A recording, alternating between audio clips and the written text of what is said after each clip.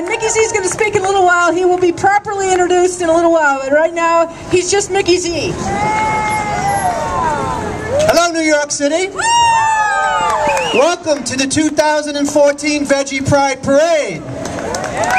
How many vegans we got here today? Make some noise if you're a vegan.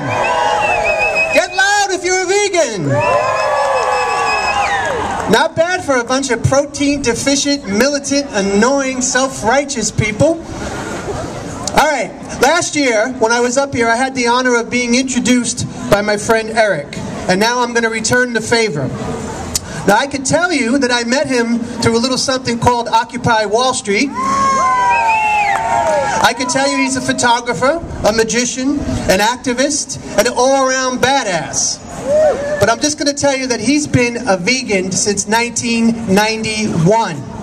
Ladies and gentlemen, round of applause for Eric Walton. Thank you very much, Mickey. Thank you for that very generous and gracious introduction. And thank you, ladies and gentlemen, for coming out here today. I am delighted to see such a robust turnout, despite the rather chilly weather. And welcome to the Veggie Pride Parade 2014. Can I get a little noise, ladies and gentlemen? How about it? All right.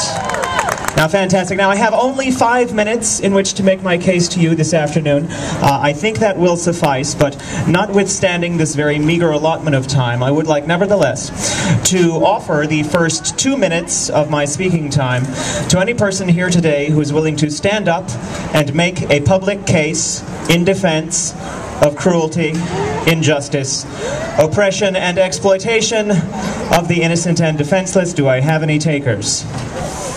Going once, going twice, going 3 times, don't say I didn't offer. Now, it's very telling to me that not a single person here this afternoon was willing to stand up and to make a public declaration to the effect that cruelty, injustice, oppression, and exploitation of the innocent and defenseless are good and morally defensible practices. Could it be that anyone who professed such a belief would be considered a psychopath? I think so. Human beings, all mentally healthy human beings, instinctively recoil against the idea of cruelty. We have a knee-jerk revulsion against injustice and oppression, and if we know anything at all in our hearts, it is that exploitation is reprehensible through and through. We understand without having to be told that might does not make right, and that the strong and powerful do not have the right to exploit and oppress the weak and defenseless. And we recognize our own rights as human beings not to be victimized, brutalized, commodified, or enslaved, and these rights are codified and enshrined in our own laws. It is with very good reason that slavery is despised and reviled in all civilized societies. For what is slavery, ladies and gentlemen, but an expression of abject tyranny? And what are cruelty, injustice, oppression, and the exploitation of the innocent and defenseless, if not the hallmarks of tyranny?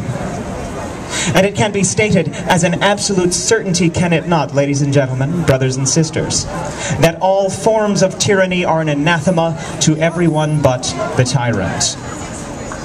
So how is it then, ladies and gentlemen, that we who despise tyranny and who cherish liberty for ourselves should tolerate tyranny and deny liberty to our fellow creatures on this planet?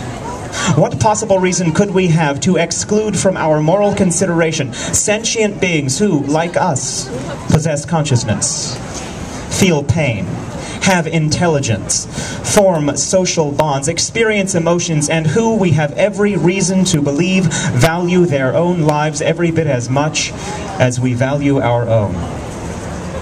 On the basis of what horrible prejudice or lack of understanding do we condemn by the tens of billions of animals every year to lives of insufferable misery and suffering? Yes, well, we are not ants, you understand, so we've got moral obligations and responsibilities of which ants are not aware, but thank you so much for your input.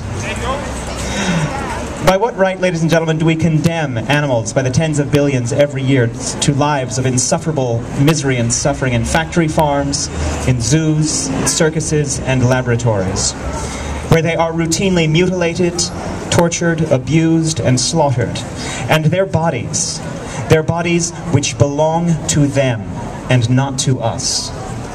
Their bodies are treated as mere commodities and machines. What gives us the right, ladies and gentlemen, to commit or condone these atrocities? Just who the hell do we think we are? Now, the relationship between Homo sapiens and the rest of the animal kingdom has more complexity and more nuance than I can possibly address in the course of a single 5-minute speech.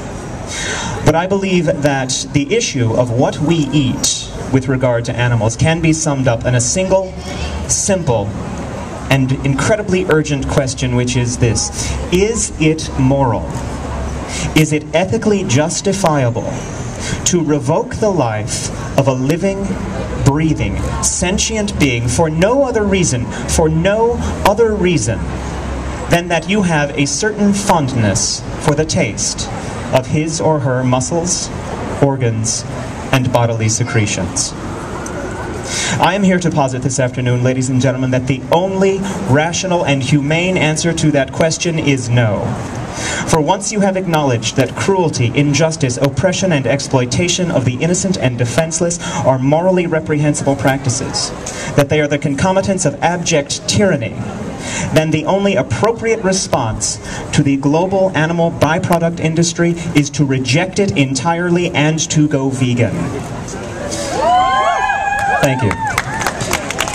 For the sake of the animals, for the sake of the planet, and for the future of our own species, may the better angels of our nature prevail. Thank you very much.